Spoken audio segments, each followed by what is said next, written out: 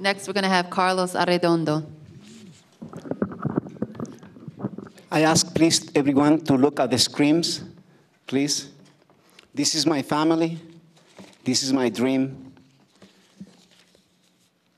I born in Costa Rica. I came here as an illegal alien, and I try to do the best I can to take care of my family because it's the most beautiful thing that happened in my life. And I call my sons my American dreams, and I thank God every minute that I experience with them because they are my greatest teachers. Fast, please. This is Alexander. Many of you go through this moment in life. That pretty much was the moment the recruiters went to his school. He seduced him with $20,000 cash to sign up, $70,000 and so many thousands of dollars for him to go in the military at the age of 17. They only require one parent to sign up for him to join the military, and the other parent is left behind. That's what happened to me. I am not a sperm donor. This is my son who I really love very much, and they didn't have the respect to bother to ask me if it's okay for him to go. They expecting that he just can come and grab our sons and daughters from anywhere they wanted to. No matter if you're English or you're Spanish, they're seducing our sons in many ways with fake promises. My son never had the opportunity to join the cash or the school that is not even enough to go to college because you go into a community college and not even pay for the liars that then telling them. My son, one more victim, like many of us, of this immoral, illegal war that is happening right now and is affecting the whole world. Next, please. This is my son when he was 6 months after he joined the military on the way to war. Next, please. Alexander, on his own words, testimony about his life. Alexander wrote many letters home in which he speaks for himself. Next, please. You can read one of those letters, please. Tonight we were in a car chase and we picked up a guy with a grenade. I watched the whole damn thing. I didn't have to happen. I love you and miss you, brother. Next. Next, please. Alexander, to his final days during the battle with Muhtar al-Zahra and the old Syrian Najaf, my son is being carried in this truck like a guinea pig, easy target for anyone up there, you know, and this is outrageous. How they bring our sons and daughters to put them in this kind of situation and also to send them there for their own minds to be broken. Next, please.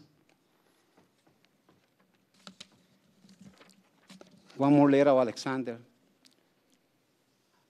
It looks like I am going to be stuck in Iraq forever. It sucks, it's hot, it smells, and I'm quite miserable. But at that time, Alex's letter started changing from proud to honor to miserable. Next, please. Another letter from Alexander. And he explained the pretty much circumstances he was living. He was hoping being home, going back to school. There his girlfriend Chile. He was hoping to take care of his family. Next, please. This is a picture of Alexander a couple of days before he was killed in the old Syrian Najaf, where the Marines 1-4 battalion was cut off for 4 days in a 4-story building, which Alexander was struck by a bullet in his left temple, which opened his head 1.5 inches. Alexander was that day 20 years and 20 days. He spoke to his mom 12 hours, and he told the miserable life he was living there, and he was hoping that he wasn't hoping not to be with. Next, please. Many of sons and daughters coming back from battle war with broken bodies and broken minds. If my son was back home today, he probably will be under the VA system, in which I'd be very concerned about that system as well. But my son talked about his own path in life. He's resting in peace. And next picture, please. This is something that happens every few days, a week across the nation. We're going to the 5th anniversary of the war in Iraq, and we are almost 4,000 casualties. We're only talking in Iraq, no mentioning people in other wars. Please, next. And this is one picture. I said thank God for this picture, because this picture is teaching me a lot. It's been helping me a lot as well. This is the casualty of war at home. My son, last Corporal Alexander Arredondo, is laying in an open casket. And I give, thank God, the opportunity, because not many families or in Iraq or in the United States have that precious moment for you to say one last time to your son with an open casket. And I share this moment with many other families, and my heart goes to every single one. Next. This is the casualty at home. This is what happened when they came to notify the death of my son. I thought that day also was my birthday. When I saw them coming, I thought my son was bad, because I saw the uniforms. And I asked them to leave my house when they delivered the news in front of my house. I asked them more than half hour to leave, and then the PTSD, post-traumatic stress disorder, they also affect many, many families, was already striking me. They never did nothing about it, saw me going nuts for more than half hour, begging them to leave. I ended up inside that van, 26% burn, 2nd and 3rd degrees, and a week later, I was burying my son in Boston. This was in Hollywood, Florida. And this is only one story of many families. They're going through the notification moments when they come to tell you. This is only one. They don't tell you. They don't want you to know that. This is what happened to my family. Next, please. That day, I spent 1 week in the hospital. They charged me $43,710. I didn't have the money. They leave my house. They leave my house.